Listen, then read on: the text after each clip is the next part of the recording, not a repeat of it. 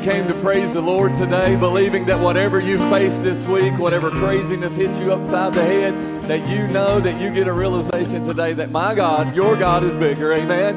And He wants to take care of you. Give Him another hand clap of praise. Hallelujah, hallelujah. You can be seated if you'd like this morning. If you're here for the first time or first time in a long time, please make yourself at church. We just praise the Lord here with no gimmicks, no craziness really. I learned a long time ago in kindergarten, they said if you know the answer, raise your hand, and I have been raising my hand ever since, but not always for that, but if I knew the answer. And so I've realized in the last 29 years of serving God and 28 years plus of ministry that God is the answer, that Jesus is the answer. And so if you see me praising, it's because I know who the answer and what the answer is, amen. And so it's great to have you with us today. We're so excited about what God's doing, and I'm just excited about the message, just to be real with you for a second. I think sometimes we're easy to let things slide and let things pass, and we kind of call everything okay because we're concerned, right, about messing somebody up. But before I get into that message, I want to congratulate Mr. and Mrs. Zach Alderson. He and Brianna tied the knot yesterday, and so if you would, thank you for that. And we're excited for them, man. Getting these guys and ladies married, and goodness, it's hard to tell, right?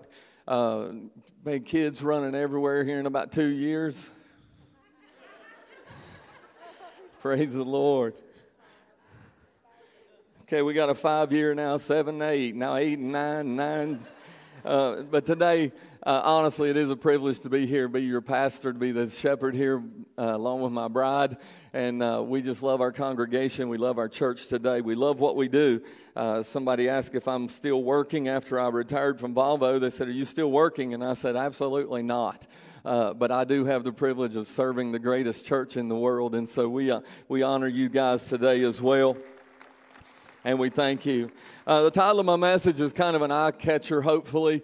I hope it catches your ear today. I don't want to, you'll find with me, if you've not been here before, or maybe you've not been here a lot, we don't offer a whole lot of sugar coating. You know, if you catch a donut in the foyer, get it, because that may be the only sugar you get. Hallelujah. And so if somebody had a donut, go out there and get that thing, man. Because today we're just going to talk about something that a lot of pastors aren't talking about, a lot of churches aren't covering, really. And it's a shame that we've gone this route, but I feel really led. I believe in my ministry, our ministry, we feel that if we teach you how to live, we don't have to tell you how not to live. I believe that if we preach the Word of God, God will convict your heart. I don't have to name every sin in the book or tell you what's wrong or what's right. I think God does that. And so we try our best to present the gospel of Jesus Christ, that you have an understanding of the Word, and then you and God work your stuff out. I don't know that we've ever called anyone to the carpet or we've ever challenged anyone with a sin, a particular sin or a particular lifestyle.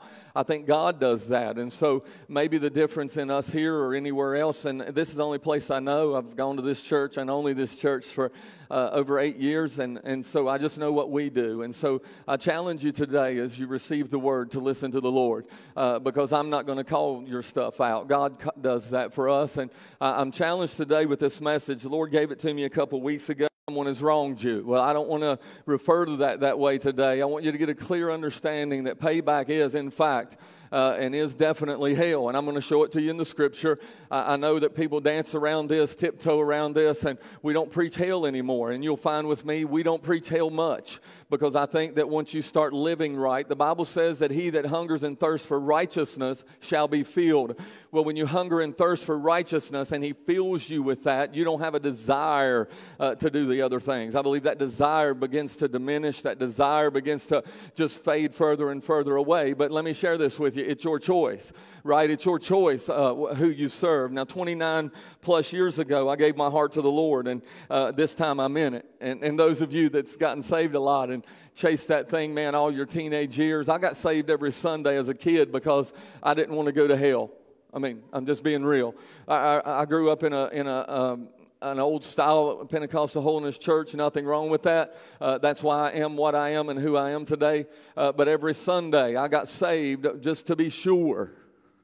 because the teacher said I was going to hell. And so I don't remember getting saved for any benefit except avoiding hell. Well, I don't want you to just to get saved to avoid hell. I don't want your relationship to be based on the fact that you don't want to go to hell. But I do want to make you aware today that though people don't talk about it, though it's not a subject we hear about a lot, though we don't preach it very much here, hell is mentioned 167 times in the Bible. And so to me, with 167 times that hell is mentioned, and we probably need to mention it every now and then. If you were following Jesus' ministry, he spoke about hell 33 times. Now, his ministry was only 3 years long, and so 3 years long, that's 36 months. 33 times, that means almost an average of once a month, he spoke about hell. Now, to me, I don't think it was to manipulate anybody. I don't think it was to scare anybody.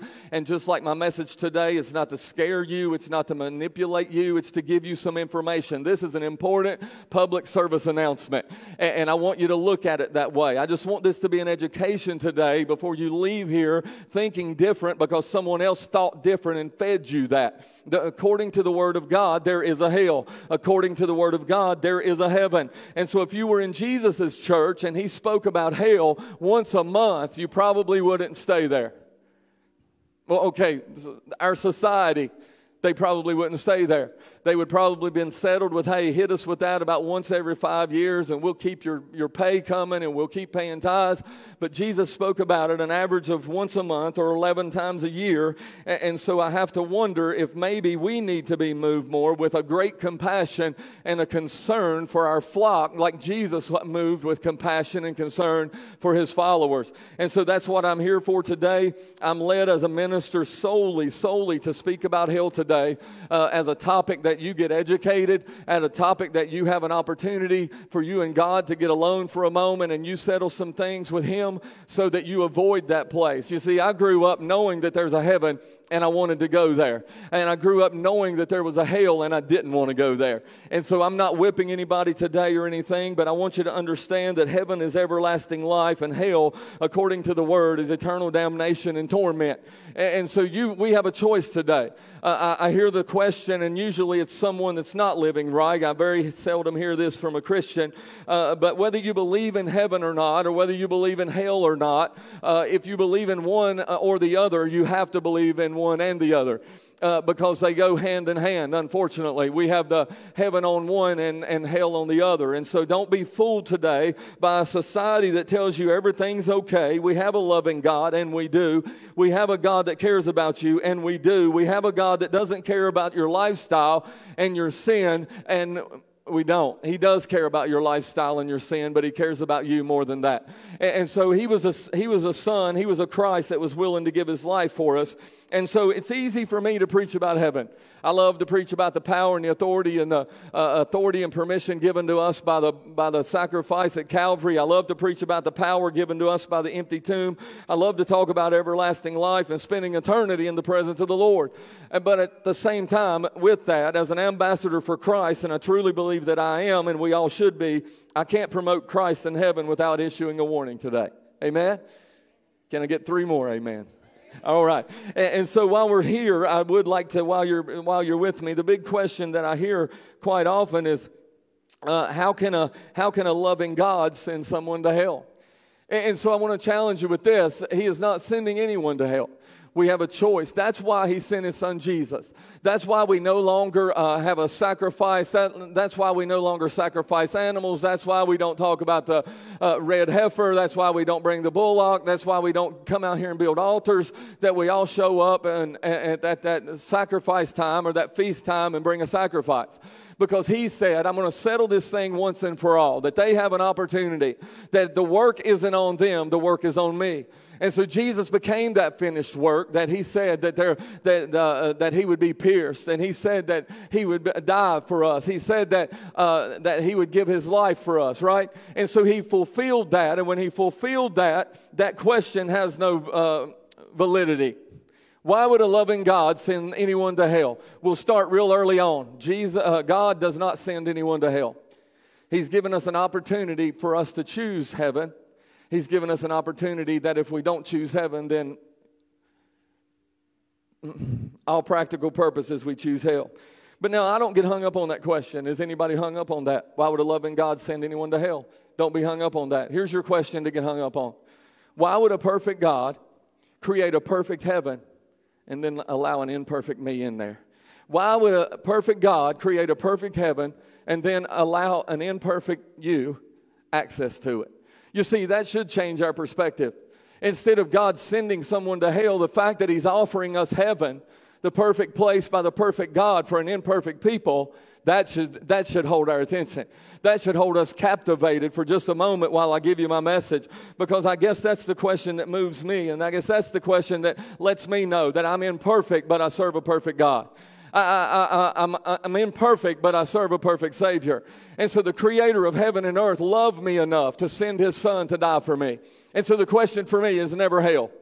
Sorry. I used to make this statement until some of the kids started chanting it on the way home and the parents didn't hear the whole message. And I would say, heaven, yes.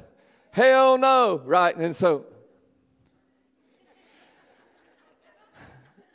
if the kid left out heaven, yes. Anyway, we don't do that anymore. We used to like to do that, and you guys like to do it, and y'all can do that at home, but you know, we make up our mind every day. I choose heaven every day. For 29 years, I've made up my mind every morning who I'm going to serve. As for me and my house, we will serve the Lord.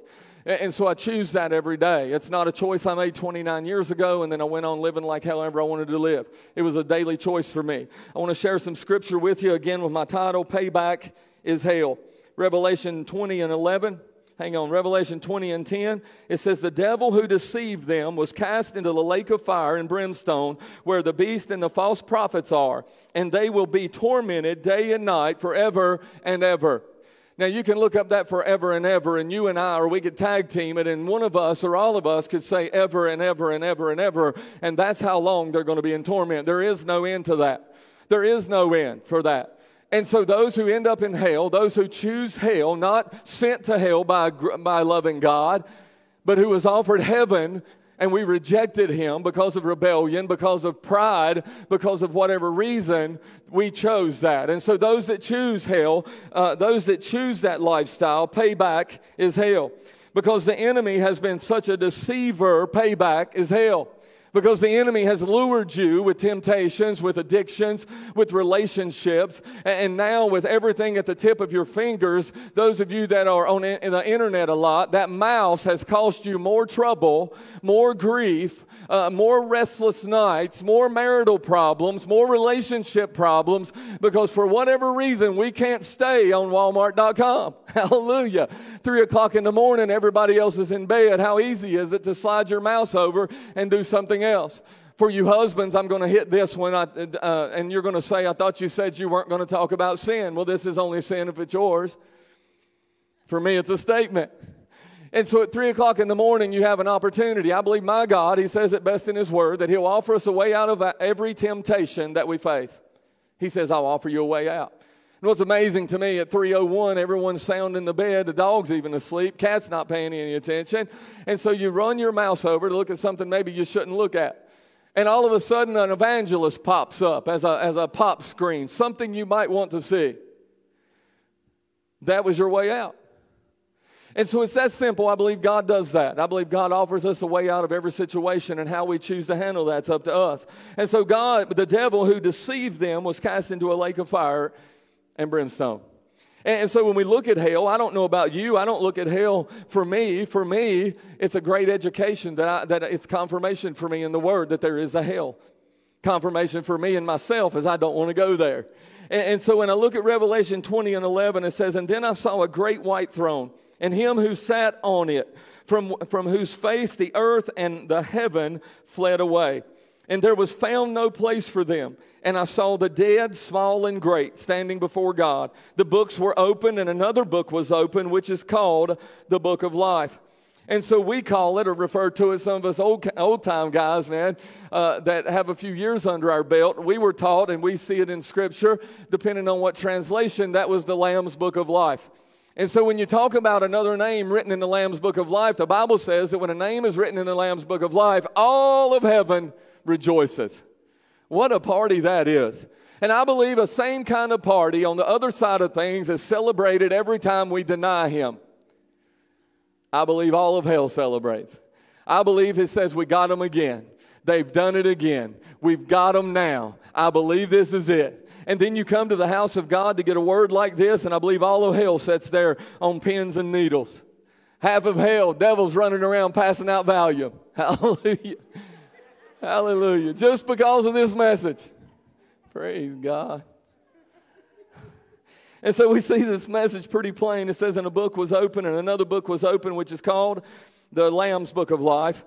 And anyone not found, verse 15, and anyone not found written in the book of life was cast into the lake of fire. And so these are 3 or 4 times that I've just showed you out of the 167 times that hell is referred to in the Bible. I don't want you to think it's a fairy tale. This isn't a Mother Goose story. This isn't a nursery rhyme. This is something I'm just wanting to make you aware of, because I want to tell you that we serve an awesome God.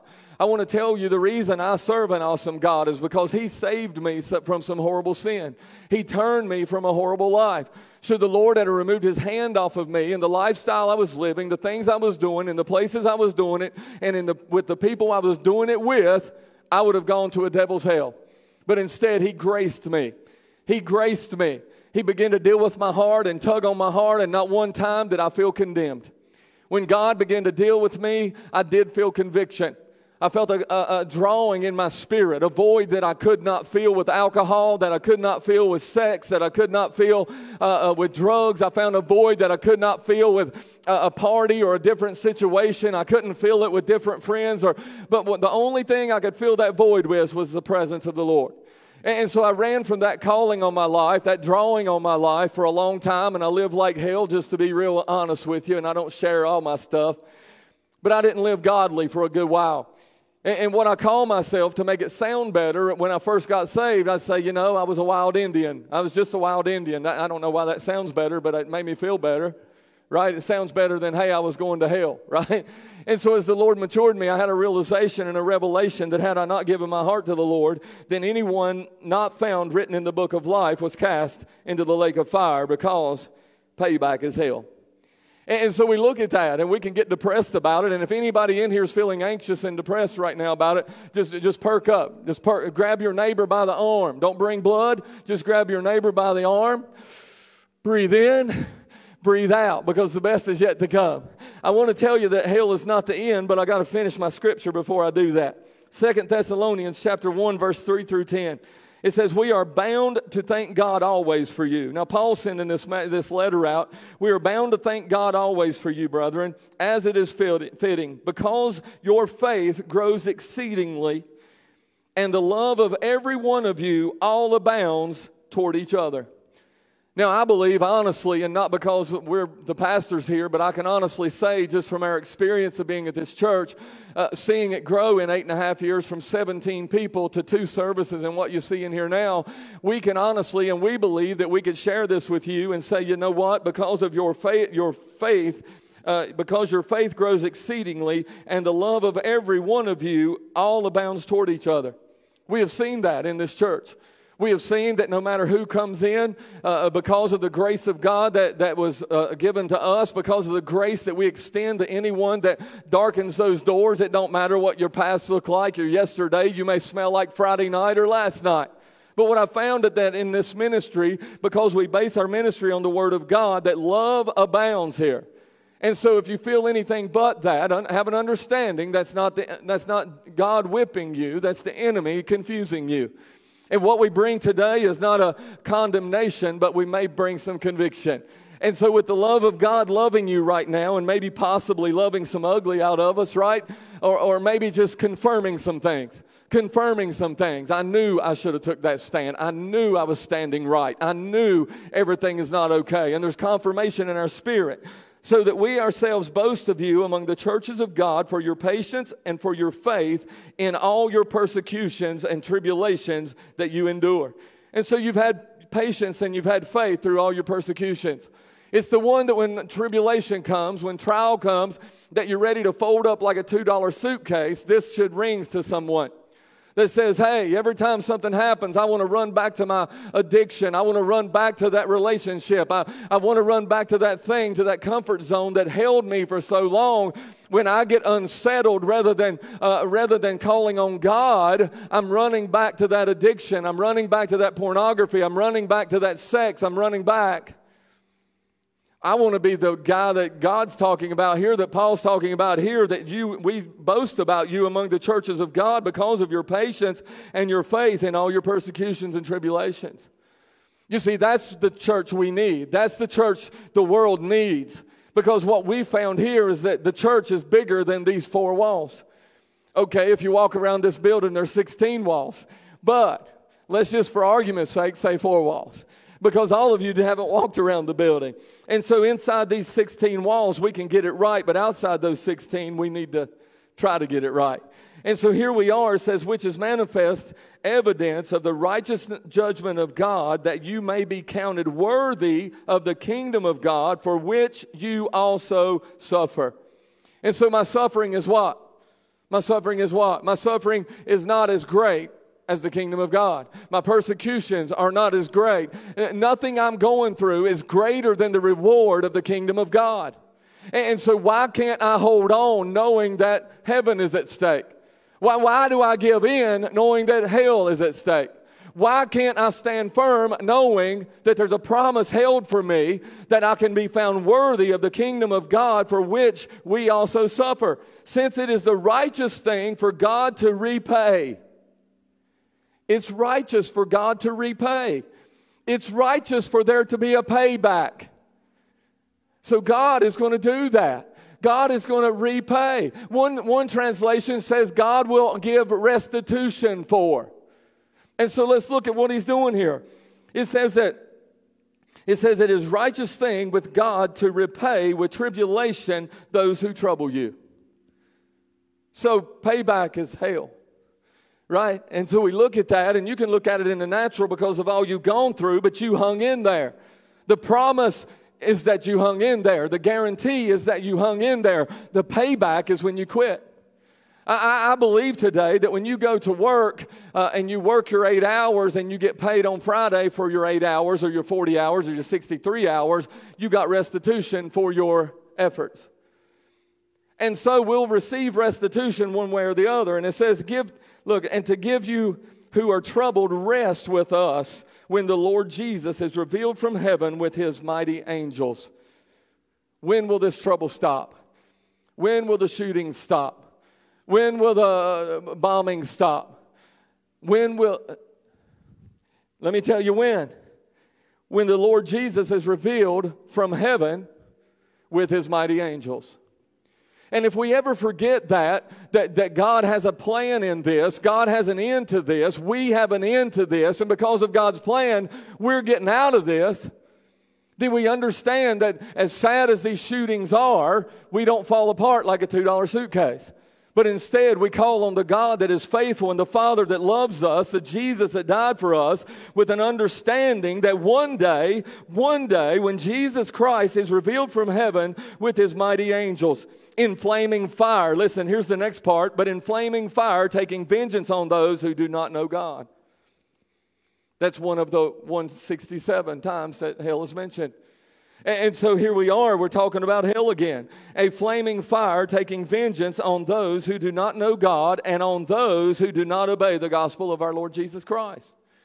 And so for education purposes today, because all of you probably are good, right? For education purposes, this is an opportunity for you to be soaking in. I heard a couple people just now, y'all sounded like sponges. Just between did y'all hear that? Somebody was getting this because they may not need it today, but their buddy may need it tomorrow. And so when we look at this, it says that these shall be punished with everlasting destruction from the presence of the Lord and from the glory of his power. You see, in heaven, our reward, or at least I believe our reward is going to be the fact that we're in the presence of the Lord. That is going to be our greatest reward in heaven, is that we are in the presence of the Lord. Our greatest, listen. I believe that our greatest torment, if we choose hell, is to be absent from the presence of the Lord. What is the torment in hell? The greatest one will be to be absent from the presence of the Lord. You'll want to feel that drawing, but it's not there. You'll want to feel that peace. It's not there. You'll want to feel that comforter. It's not there. You won't even be able to put your foot down and say, I've made up my mind. This isn't going to be as bad as they said it's going to be with all of our rebellion that we've brought from earth. We won't even be able to say that. The Bible says that it's a bottomless pit. You'll take no stand in a bottomless pit. You'll make up your mind here, or you won't make up your mind at all, and said, and when it comes in that day to be glorified in his saints and to be admired among all those who believe, because our testimony among you was believed. What's that mean? That in that day, because you and I believe that it's bigger than the four walls, that you and I believe it's bigger than a Sunday morning and a Wednesday night experience and walk with God, because we believed it. Look what happened. Because we believed it and because we walked it, look, he's going to be glorified in his saints and be admired among all those who believe because of what? Because of what? Your testimony. Our testimony. Your testimony to your family, to your kids, to your spouse, to your co-workers. Because of your testimony, look, because our testimony among you was believed. Because they believed in me. You see, does that give me any glory? Absolutely not. It says he'll receive the glory. But because you took a stand, they believe they can take a stand. We sit at the tables in the recovery room on Monday nights where we talk about alcohol, and we talk about drugs, and we talk about pornography addiction, and we talk about food addictions, and we talk about things up there in that room. And when somebody comes in there and said, I took a stand this week, I'm not who I used to be, their testimony is believed by him, and her testimony is believed by her, and she takes a stand. His testimony, my testimony is believed by you, therefore from this day forward, you take a stand. How awesome is that? We get it outside these four walls, and so look, maybe you need to hear it straight from the mouth of Jesus. I want to give you two portions of Scripture. In Matthew chapter 25 and verse number 41, Jesus said, then he will also say to those on the left hand, depart from me, you cursed, into the everlasting fire prepared for the devil and his angels. You see, what's crazy to me is that God didn't create hell for you and me. He didn't even... And how do you know? Because on day six, he looked back over his week and he said that everything that he had created, he saw that it was what? If he had created hell, okay, I'm not going to go all the way in there. But listen to me. For those of you that wonder why God created hell for you, he did not. He sent Jesus for you. In this scripture, you heard it from Jesus in this scripture. Depart from me, you cursed, into the everlasting fire. Listen to me. Prepared for the devil and his angels. Isn't it crazy that Satan was in heaven? Right? A minister of music. A place where there's no sin, a place of perfection, a place of peace, and somehow some ugly rebellion reared its ugly head.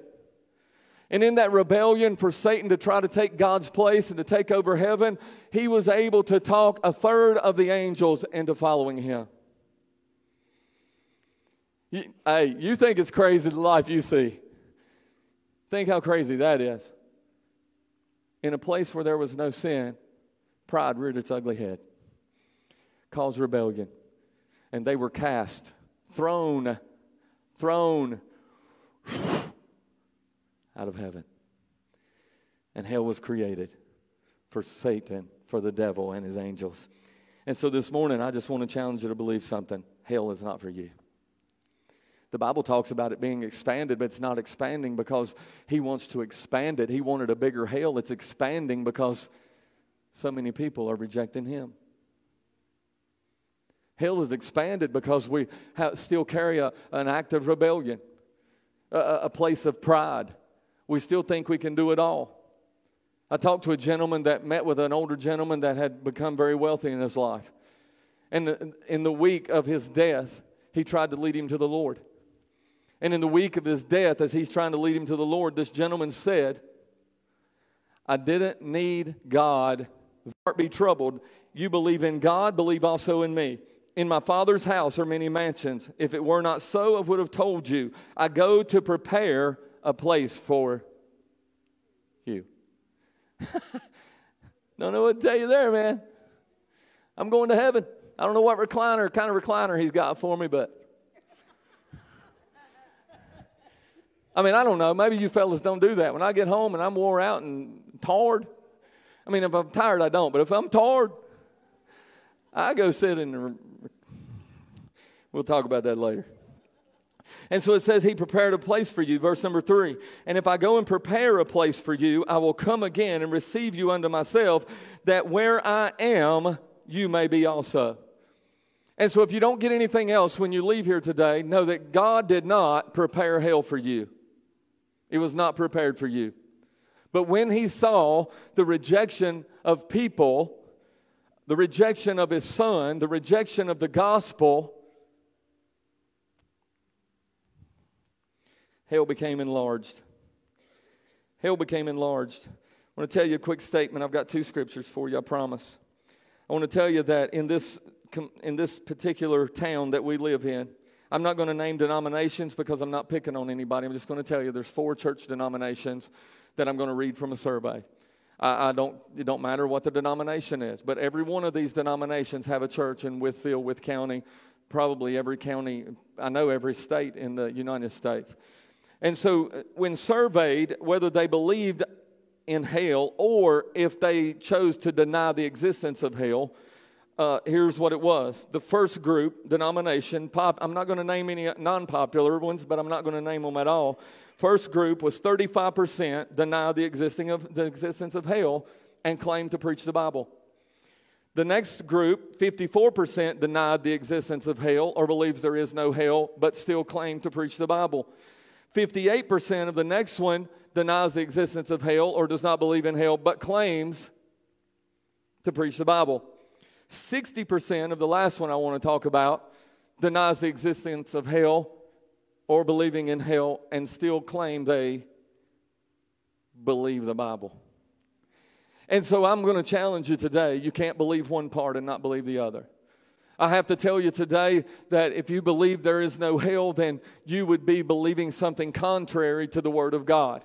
And if you believe that it is not true, but you can pick and choose, then you are mistaken. But if you're going to pick and choose, let me give you some to pick. I want to tell you today that hell is not the end. That story is not the end. When we come in here, listen to me. I didn't come to bring you a message about hell to depress you, to fret you, to scare you, to manipulate you. I came to educate you because I believe it is so lacking in this nation, so lacking in the church that we want to tiptoe around, that we don't lose a tithe, that we want to tiptoe around and we don't lose status, that we want to tiptoe around and not offend anybody. Listen, friend, believing in Jesus Christ automatically will offend somebody. So you take that stand early in when you said, Father, forgive me of my sins. You took a stand right there. You made up your mind that moment to choose heaven and not hell. And it's the same way today. And so you've already heard it from Jesus. You've already heard what he said, that there is a hell. You heard from Jesus that there is a heaven. And I can tell you today, I've done a lot of funerals. More funerals than I ever thought I would have done at this stage in our ministry.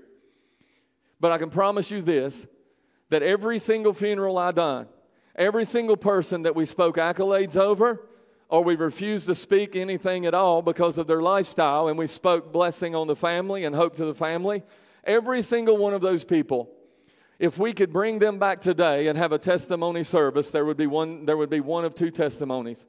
They would either come back and they would say, listen to me. Because I care about you, because I have compassion for you and your family, because I know what is going on here, there is a heaven, and you don't want to miss it. And because, or the other side, because of my compassion for you and your family, and because of my care for the church, I can tell you that there is a hell, and you don't want to go there. You see, my friend, there is a hell. But I can promise you this, that's not the end. Praise God, amen, that he sent his son Jesus, that there was an angel show up, and he said, I come and I speak good tidings of great joy, which shall be to all people. And so from the time the shepherds were watching their flock, amen, from the time the shepherds were watching their flock, we've had hope. From the time the star was hung, we've had hope. And from that time till this time, we've had hope. And so I want to tell you something. God did not create hell for you. He did not prepare hell for you, but He has prepared heaven for you. And He's prepared a way for you to get there. Amen. The Bible says to be absent from the body is to be present with the Lord. That's for the believer. I'm challenging you today with the Word of God. Listen to me. It says right here, I'm going to give you 3 verses. Maybe 2 verses. It says right here that He did prepare heaven for us. He said, I go to prepare a place for you, and I will come again, and I will receive you unto myself, that where I am, there you will be also. Today, 2018, I don't care how many thousand years have passed. I don't care how long your granny's been telling you Jesus is coming again. I don't care who preached what or who preached when. I'm telling you today, according to the Word of God, Romans 10 and 13, whoever calls on the name of the Lord shall be saved. Whoever calls on the name of the Lord, it don't matter what color you are. It don't matter what you've done in your life. It don't matter where you've been. It don't matter your social standing or financial status. Whoever calls on the name of the Lord shall be saved. Murderers can be saved. Rapists, we don't understand it, but God loves a murderer like He loves me. He hated his sin like He hated my sin, but He's offered us a way out. He's offered us a way in. Amen. He said, whoever calls on the name of the Lord shall be saved. Romans 10 and 9, it says, that if you confess with your mouth the Lord Jesus and believe in your heart that God raised Him from the dead, you will be saved. You see, the Bible tells me that Jesus carried my old ugly sin over 600 yards down a cobblestone street. They made my sin look like a big old cross. And as He drug that cross across that cobblestone street, at every moment, at every piercing, at every time that they had been hewing that cross out, that every time the splinters dug further and further into His body that should have already been dead, but He saw you in 2018. He said, I'm going to rescue him. I'm going to save him. I'm going to deliver her. I'm going to make a way for her. And He done that. 600 yards He drug my sin to Calvary. 600 yards He made up His mind. And at any moment, the Word tells me that all of heaven stood at attention. They were honoring their Savior. Well, their Jesus, our Savior. And at any moment, had He have said, come and get me, they're not worth it. Come and get me, they're not worth dying for. Come and get me, I'm not doing this for them. I believe all the corridors of heaven were lined with angels. I know there will be no tears in heaven. I know there will be no crying and no sorrow for us in heaven. But I have to wonder, while Jesus was hanging on that tree for you and me, with my sin on His back, with your sin on His back, I'm wondering if quite possibly the angels weren't having to control their emotions as they saw their Jesus, as they saw that Son that stepped out of eternity and into time so that you and I could have eternal life. I'm wondering how they held it together. Because as a pastor, I sit and I watch people that they'll get in and they're drug out. They'll choose to get in and they'll choose to get out. They can't get settled because nobody's helping them get settled. I'm telling you, this is a settling word today, that whoever believes in Him shall not perish but have everlasting life. It don't say what color, does it? Where they're from? No. No creed, no religion. It says whosoever. Whosoever. The Bible says that while we were yet sinners, He died for us. Which means, and I'll just paint it as pretty as I can, when we were at our nastiest, when we were at our dirtiest, when God chose not to look upon our sin, when Jesus was hanging on the cross and He turned His back on Jesus, and Jesus said, Father, why have you forsaken me?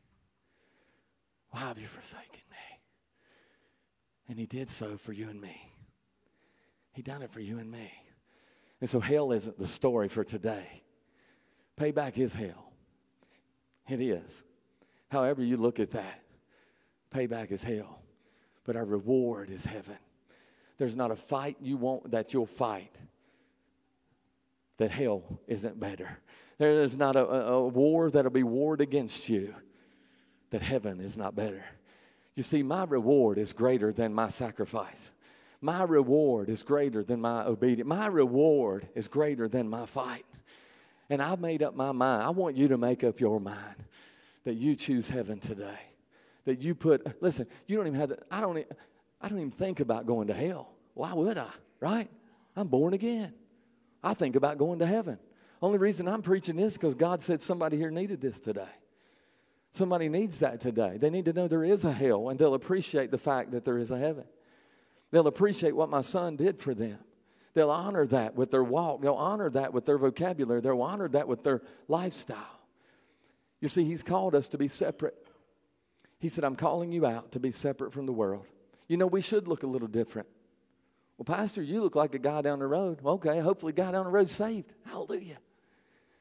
But my walk with God should be different than that guy's if he's not saved, right? And so when we look at this, I want to challenge you again, 3 scriptures. Whoever calls on the name of the Lord shall be saved. That if you confess with your mouth Lord Jesus, and believe in your heart that God raised him from the dead, you will be saved. And John 3:16, whoever believes in him shall not perish, but have everlasting life. One more scripture that we don't get on a banner. It's never on a bumper sticker. It's never in a stadium. John 3:17. For those of you that feel a little bit whatever, pushed by the enemy today, John 3:17 says, God sent not his son into the world to condemn the world, but that the world through him might be saved. So any condemnation, anything you feel today, any heaviness that you feel like everybody's against you, listen to me, that's not God. God wants to love on you this morning. God wants to love on you. You know, I can remember God loving the ugly out of me. I mean, not physically. Y'all hold on.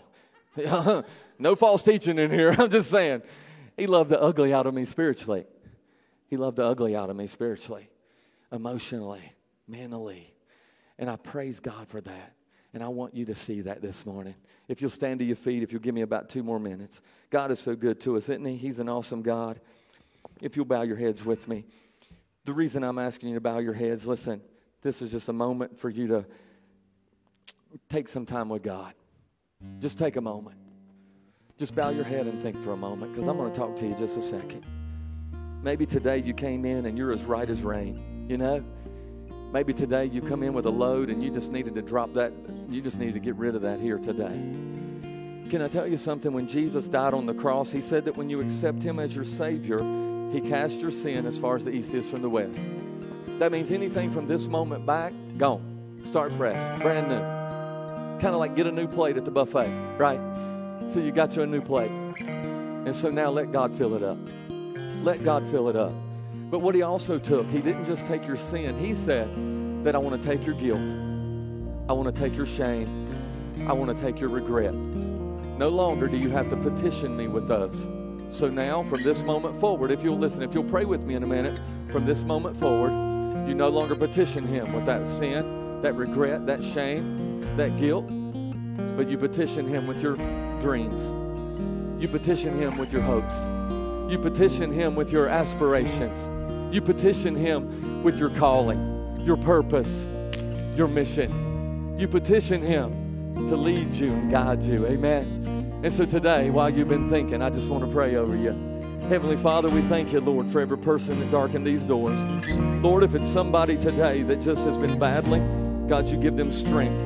I speak courage over them today, that they're going to be able to stand like they thought they could never stand. And God, today, maybe they've come in with an illness or a sickness. God, I just speak today healing in this house. That God, maybe it's possible that they're going through a storm. And Lord, maybe you've chosen not to calm the storm. But Lord, today we ask you to calm your child. That the storm may still rage, but they find peace and they find calm in you. And Lord, if there be one or many that hasn't asked you into their heart, that hasn't made a profession of faith and said, Father, forgive me, God, touch their hearts right now. Show them that you did not create or prepare hell for them, but you did prepare heaven for them. And so, God, we give you glory and we give you praise this morning. Now, with your head still bowed, and I don't want to embarrass anybody. This altar is always open, and I don't want to embarrass anybody.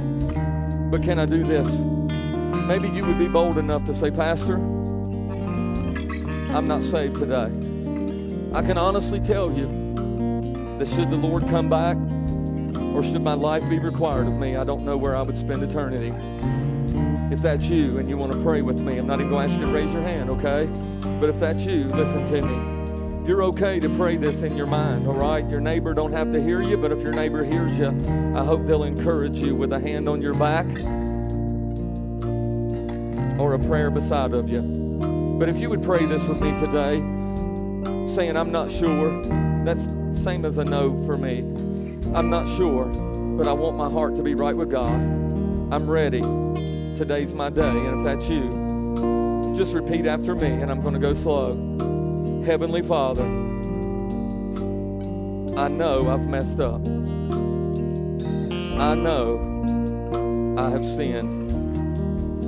Forgive me of my sins.